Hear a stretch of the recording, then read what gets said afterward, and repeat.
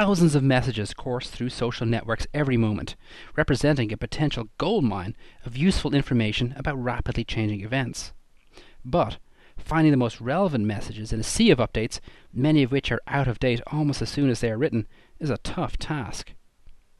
Google's Amit Singhal, one of this year's TR10 innovators, is leading the search giant's efforts to master real-time search. We asked him why real-time search is so important and how Google is sorting the wheat from the chaff.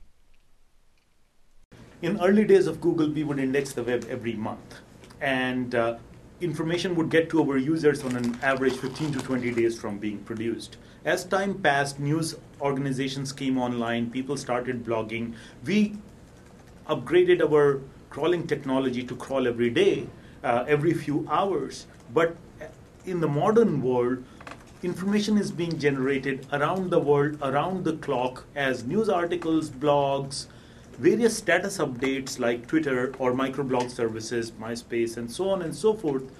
And in today's world, what's needed is a system that can get information to our users seconds after the information was produced. And Google Real-Time Search is all about getting information to users within seconds of information being produced.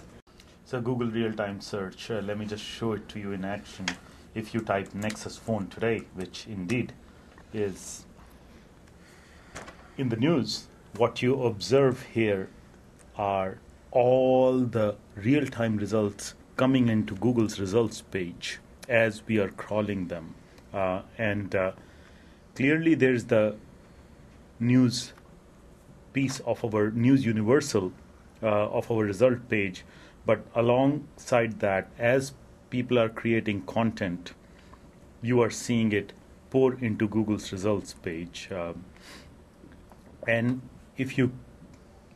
so someone just tweeted about a certain link about the phone, someone else just tweeted about what the price is, and so on and so forth. So as this content is being created, and you notice that this content was created seconds ago, we are getting it, bringing it to our users, modified with, passing through our relevance filters. Technically, we have had to build several new technologies to make this possible.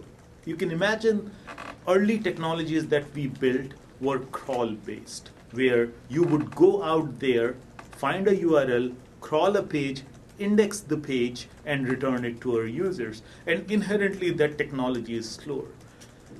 With blogs coming online, we built feed-based technologies where people can send us feeds of blogs, and we'll index them and send it to and make it available to our users.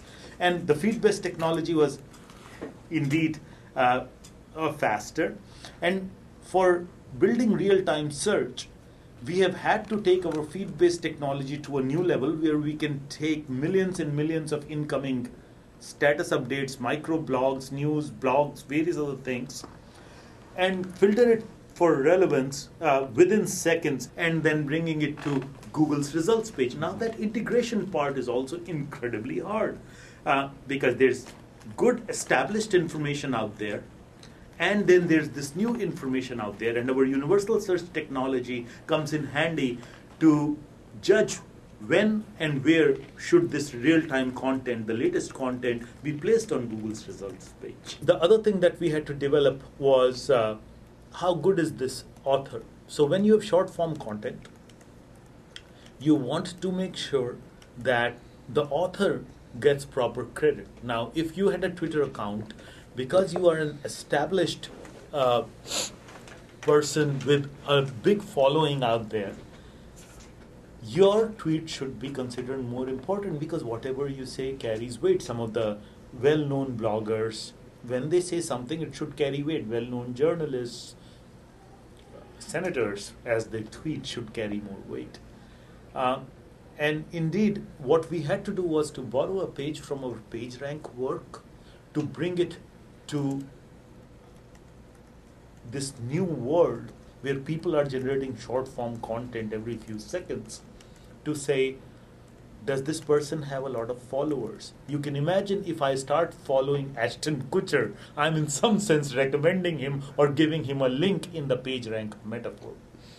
And now you can borrow a page from the PageRank technology, which has been so successful in making our results relevant. And we brought it to the world of modern short form content generation to assign quality to various authors. Another very important thing that we had to model was how is this topic fluctuating within our real-time stream. You look at the stream of keywords coming in and stream of phrases coming in, and you observe the coherence in that stream and the fluctuation in that stream. Take something like President Obama.